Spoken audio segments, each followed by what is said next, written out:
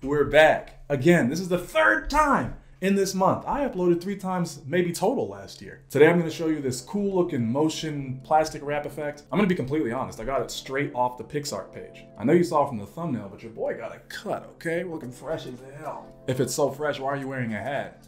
Who said that?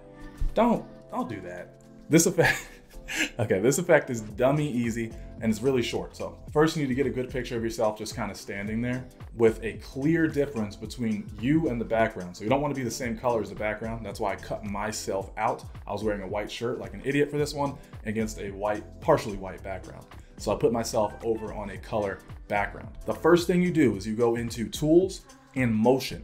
And then at the bottom, you see where it says Auto. We're gonna select Auto, and then it's going to make a selection. This is why it's so important that your background is easily distinguishable by PicsArt software. Grab yourself and then pull to the right. And look at that, it automatically starts doing it. Now, you can change the count by dragging up on the count here, but it doesn't look as cool when it's got like that many. So you wanna pull it back to, I don't even know, however many I go with in this video. And the opacity you can of course bring down. So that just changes how many echoes you're gonna see completely. Tap apply, go back into Tools, Motion, and do it again for the other side. Now we hide the edits by going into Effects, FX, and then choose Film 1 or Film 2. Actually, Film 2 or Film 3. I usually end up using Film 2 on these. Drag up the fade if you want. I don't like how aggressive it can be. Tap apply. Now we're gonna put the plastic wrap on top of this. Scroll over at the bottom until you get to Mask. Go to Ripple, and then choose Ripple 7. Now Ripple 7 is pretty cool because it's literally just a trash bag. You know how I know? It's on screen right now, go to normal.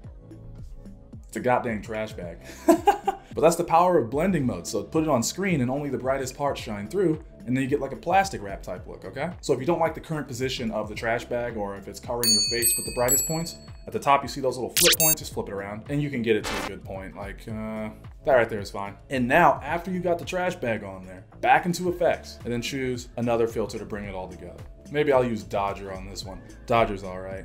Tap there, bring up the fade, apply, next. Hashtag Hey PicsArt, and this is the one I edited in the video. Post that to my PicsArt.